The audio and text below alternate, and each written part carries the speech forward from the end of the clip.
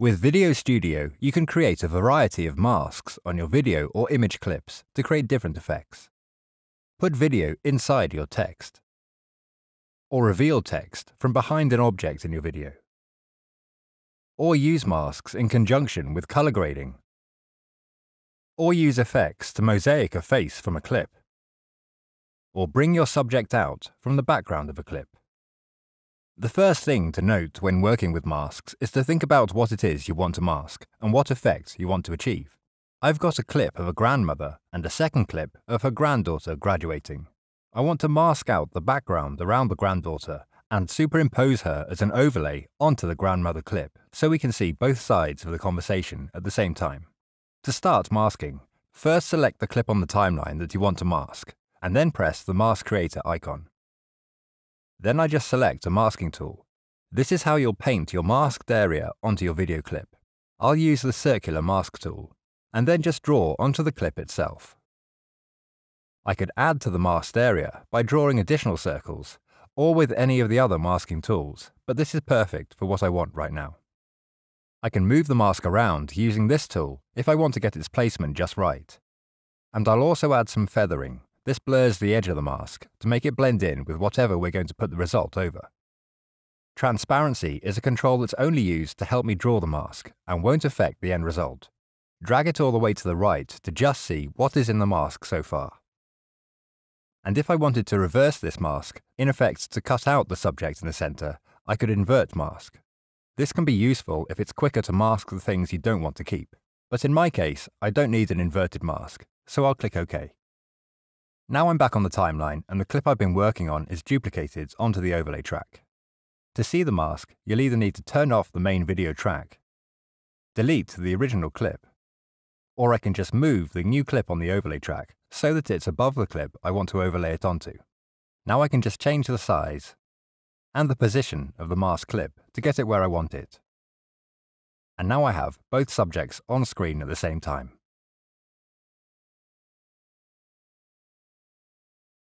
Another type of mask is a text mask. Let's mask this clip on the main video track by selecting the clip and then the mask creator. For our mask tool, I'll use the text mask. Double-click and just type the text. Edit the font and text size. It's good to use a chunky font so that more of your video will be seen through the text mask. Then double-click outside of the mask to commit the mask. Fine-tune the position if you need to, and then press OK. I'll turn off the main video track again so we can see the result. And as all of the black shown around the mask is actually transparent, I can overlay this onto other video clips, just like our first mask. If we want to edit the mask now that we've seen it, just make sure the mask clip is selected and press the mask tool once more, and you'll be able to edit some parameters like position, or feather, or even add to the mask itself.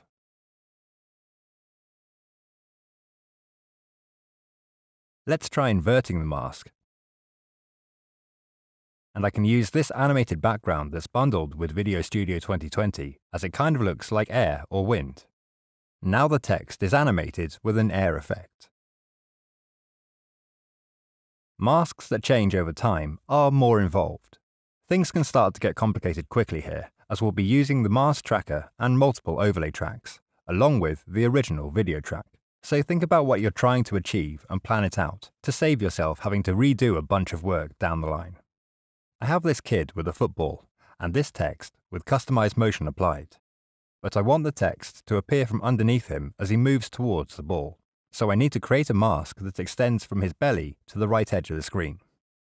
I don't need to start masking until the text starts to move on screen, and I don't need to mask once it's past his belly. So I can cut the clip at these 2 points. Then select this middle clip and launch Mask Creator. I'll zoom in to my target area so I can be more precise. And I can change the zoom location with this tool on the right. We could just paint a mask on with a paintbrush.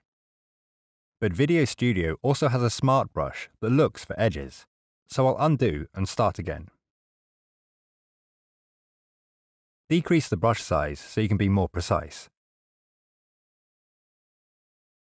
And adjust edge tolerance to help the smart brush out. Higher edge tolerance will mean that only colours that are very close to the original colour that is under your cursor when you start drawing will be included in the mask. And lower edge tolerance will be less strict and let in colours that are further away from your original sample. Just play around with the settings as you draw your mask, and if you make a mistake, just use the Smart Eraser brush, which works with the edge tolerance slider in exactly the same way. In this case, I just need to track to his stomach, so once I have that looking pretty good, I can draw a rectangle to fill in to the right edge of the video clip. Now I need to track this mask so that it moves to the left as the child moves in the clip.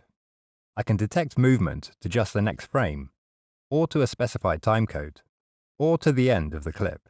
I'll try this option. VideoStudio will try and track the selected mask across all of the frames. Looking back, I can see I'll have to do a bit of manual mask alteration at each frame, so I'll speed up during this part. You'll see at this point why we split this clip up before entering the mask creator, as we only want to mask as few frames as possible. Then click OK, and our mask selection is added to the overlay track. In this instance, we want the text to be between the original clip and the masked overlay clip. So if we move the masked clip down to overlay track 2, and then move the text onto overlay track 1, we should have what we're looking for. If there's any imperfections in the mask, just jump back into Mask Creator on the overlay clip. Let's look at one more mask use case, adding effects. I've got a simple feathered mask on my subject here already. And I've still got the original clip on the timeline as well. So I can jump into the color properties of the masked clip and alter the hue for a superhero look.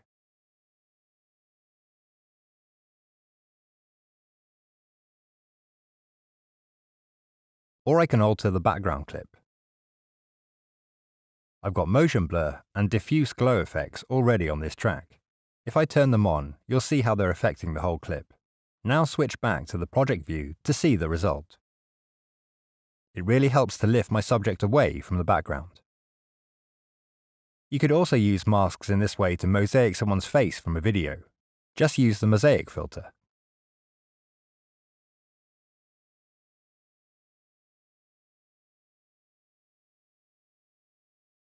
You can even use masks within masks to create surreal effects like this.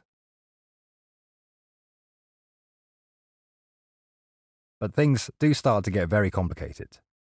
Just remember, with multiple overlay tracks, the overlay track that is at the bottom of your timeline will be what is displayed on the top of your video. In this project, I've got the mask of the opening doors on top. Then the train carriage with an inverted mask masking out the window. And then the yoga on the dock clip. And then the base clip which shows the sky through the train carriage window when the yoga clip isn't present. Hopefully this gives you an understanding and some inspiration for how to use masks creatively in your projects. Happy editing!